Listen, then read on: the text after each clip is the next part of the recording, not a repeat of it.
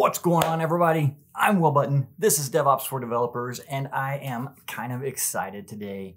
Actually, I'm more than kind of excited. I'm really excited because we're starting a brand new video series on the channel today, and it's something I've been wanting to do for a long time. I just haven't had the time, and I recently finished up a multi-year contract with a client. Don't have anything lined up after that, so I am taking the time to build this project that I've been wanting to do, and I am taking you along for the ride, front row seat, ride or die, bitch. The very first thing we got to do here is, with any project that we're going to do, is we need project management to kind of track the stuff that we're going to do and know where we're at in this whole life cycle of getting this from idea to production. And when it comes to project management, it's something that I really struggle with, just getting all my thoughts and ideas and tasks organized. But if you work over time, you'll work with some really good project managers, and they're going to make this look so easy. But we're going to stumble through it, doing it my way. And the first thing we got to do is decide how we're going to track our project. And there are a ton of different applications and websites out there that let you do project management, things like Jira or Confluence, GitLab, Trello, bunch of others. There's also project management built into Github. And that's what I'm going to use, because one of the things I've learned throughout my career is that most project management software has like 50 or 60,000 different features that you're never going to use. And it just makes them really cumbersome and difficult to use.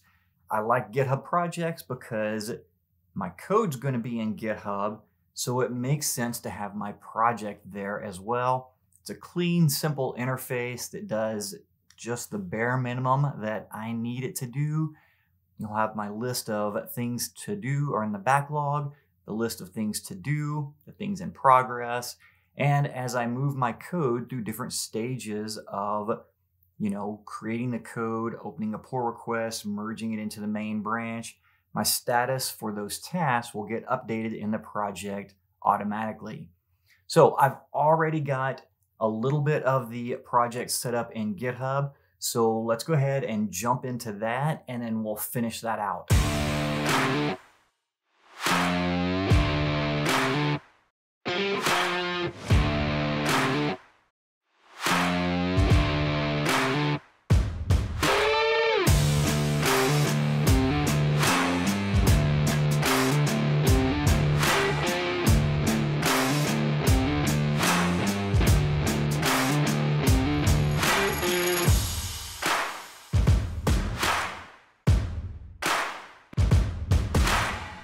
Over in GitHub, this is my main GitHub page for my organization. It may look a little different than yours because this is a GitHub organization versus my GitHub personal page. But the key things to notice here is we've got some repositories here. The ones that we're specifically interested in are the Trustified UI and the Trustified API. Those are the two repos that we're going to be using to build out this application. And then the topic for this video is the project. So if we click on the projects tab, we have the project that I've already started here, our Trustified.io application. And so when we open that up, we jump right into the Kanban view board, and I've got columns here for the backlog, the to-do, in progress, and ready to deploy, followed by done. So the way that this is going to work is whenever I create a new issue, it's going to be dropped into the backlog automatically. Whenever I'm ready to start working on it, I'll drag that over in to do, so I know that that's the thing I need to be working on next. And then when I actually start writing that code, I'll move it over to in progress. Once I write that code and merge it into main with the pull request, it'll be marked as ready to deploy. So that's going to trigger the deploy to our staging environment automatically, but I won't be doing automated deploys to the production branch. What I'll do is whenever I hit a specific point, I'll take everything that's in ready to deploy, create a release tag for that, and that will be what we deploy out to master or to the main branch, out to production. Sorry, it will already be in the main branch. That's what we'll deploy to production via the release tag, and that's when we'll mark it as done. Now, some of these steps are already automated. So if we go over here to workflows, you can see whenever we select item added to project, when an issue or a pull request is added, it sets the status to backlog. Whenever an item is closed, so whenever we have an issue or a pull request that's marked as closed, it sets the status to done, which we actually want to change that to ready to deploy. Otherwise, what I just said was a lie. And same thing with merging a pull request. Whenever we merge a pull request in, that's going to change our status to ready to deploy. So one of the things I mentioned was that we're going to use ready to deploy to determine when we're going to deploy to production. Now, the way that I'm going to do that is by creating something that I just call epics. And there may be a built-in feature for this, but here's how I'm going to do it. I'm going to switch over to a table view, and I'm going to create a new field, and we're going to call it epic. And then it's going to be a single select. And here's where I'm going to list all of the different trigger points to do our deploy. And I'm actually going to number these so that they're easier to identify the right order. Our first one is going to be project setup. This is where we build all of the initial framework and bootstrap our application and get it ready for a developer to start writing code. After that, we're going to add our user navigation features to the application. Then we will add our number 3, basic skills. And by skills, that's actually specific to the application as far as what technical skills you have.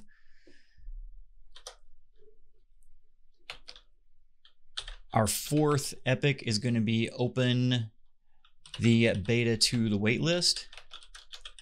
So if you signed up for the waitlist, this will be where you get your official invitation. Then we're going to have skills governance.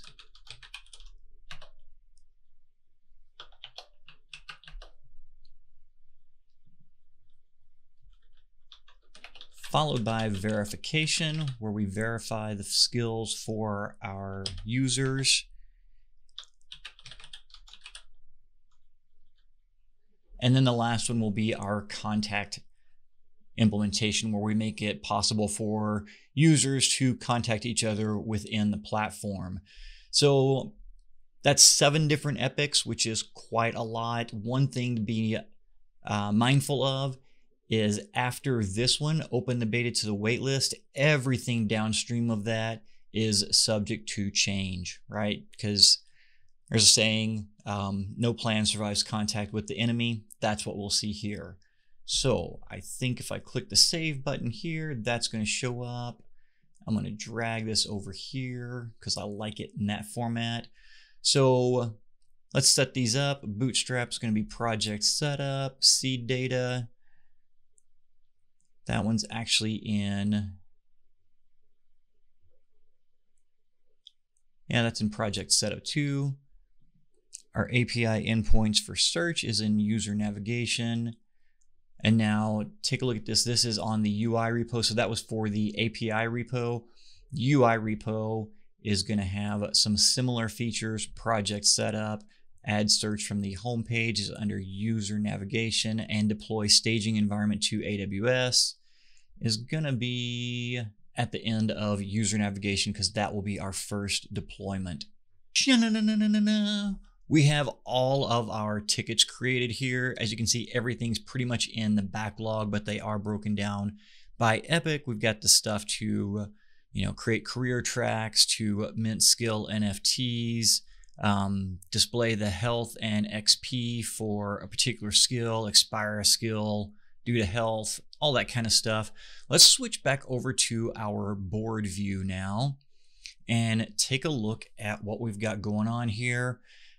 As you can see, the epic tag shows up here. So this one is for epic number 2, user navigation. So that belongs back over in the backlog. But we will drag out everything into to-do from our project setup epic, because that's the stuff we're going to be working on. grab that one. And that looks like it. So you can see here that in some instances, it does look like there's duplicate tickets, like we've got add pull request ticket for the API and add a pull request template for the UI. Those are separate repositories, so it's separate steps, so they are separate issues. And speaking of which, let's go ahead and knock a couple of these out. So we'll grab this first one on the API, add the pull request template to the API repo. To do that, we can go over to the repo itself, take a look at our code. So the way we're going to add our pull request template is right here from the GitHub UI, add a file, create new file. I'm going to put it in the .github folder, which that's just a personal preference. Like you can pretty much put it anywhere. I like to put it in .github because we're going to have some other stuff in there, and it just kind of keeps it clean as to what the file's for, who wants it, why it's there, all that kind of stuff. We're going to name it pull_request template.md. And then through the magic of the internet, we'll type all of that in. And so my template here just has a few prompts for future Will because he tends to screw stuff up. So we're trying to hook him up right now, mainly around this checklist, just to make sure that I don't forget to add logging where it's appropriate, make sure I don't forget to do tests. Monitoring and metrics are key to any application. So got a little checkbox here. API documentation, we'll do Swagger docs for our API endpoints here. Make sure that gets updated.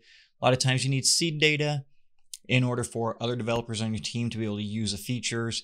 And then finally, the infrastructure code for managing the like the Docker containers or dependencies or different things like that we're going to use in AWS to run this application.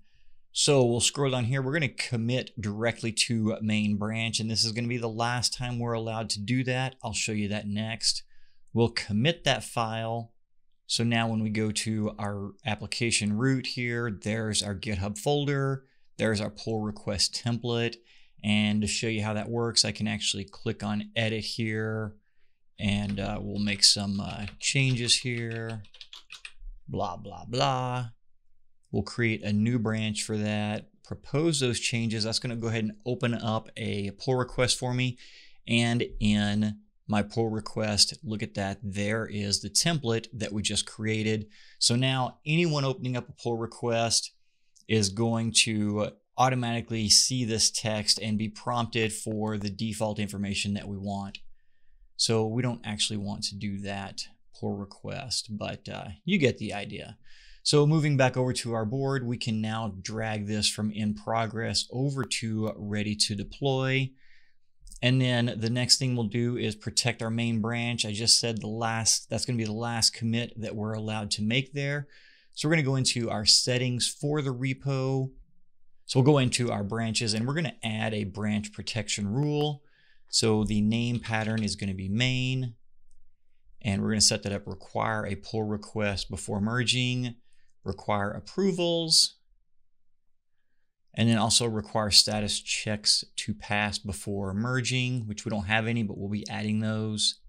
And then one thing I'm not going to check here is include administrators. This will force administrators to go through the pull request review process as well.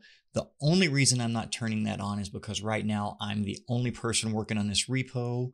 So if I checked that, I could open pull request, but I couldn't merge my own pull request, which, you know, would probably limit our ability to move forward in this application. So we'll confirm that. Get my security key in here. So that's all set up. So we can move that over to ready to deploy.